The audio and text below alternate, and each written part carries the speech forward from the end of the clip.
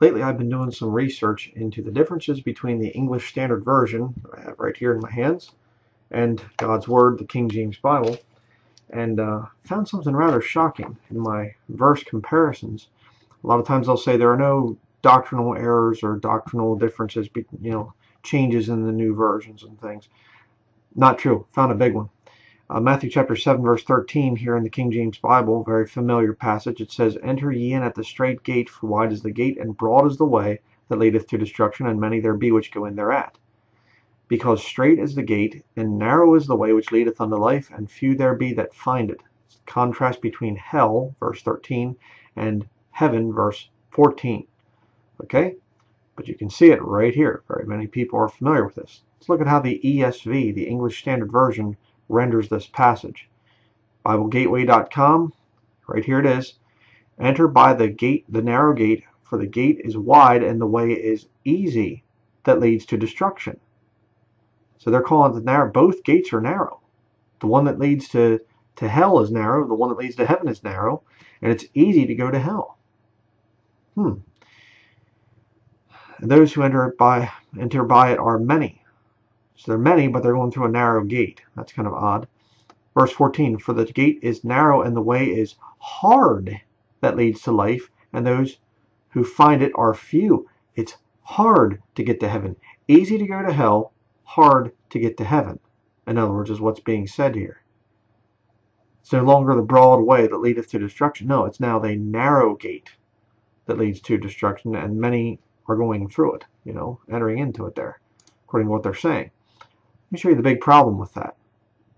Matthew chapter 11 and verse 30. Jesus Christ speaking here. Verse 25, "At that time Jesus answered and said," and he goes down through here. But look what he says. "My yoke is easy and my burden is light." Going to heaven is easy. It's very easy. Unless you use the ESV, and then it's hard. Proverbs, go back to the book of Proverbs. Here, chapter 13 and verse 15. What about lost people? Proverbs 13 verse 15 in the King James Bible. "Good understanding giveth favor, but the way of transgressors is hard." The way of transgressors is hard. The ESV takes it and flips it. It's hard to get to heaven, but to get to hell, it's easy. Let me show you one more time. Right there it is. "The way is easy that leads to destruction. The gate is narrow and the way is hard that leads to life." It's exactly the opposite of what the Bible actually teaches. The Bible teaches, the King James Bible teaches, that going to heaven, you come to the Lord Jesus Christ, put your faith in Him, His death, burial, and resurrection, and His finished work on the cross, and it's an easy thing. And the Lord gives you a life that's easy to live. You don't have to worry about sin, and no matter how bad things get, you always have the assurance of salvation. You always have the assurance you're going to go to heaven when you die. It's a wonderful thing. It's an easy life compared to the struggles of living in sin and not having any idea where you're going to go when you die.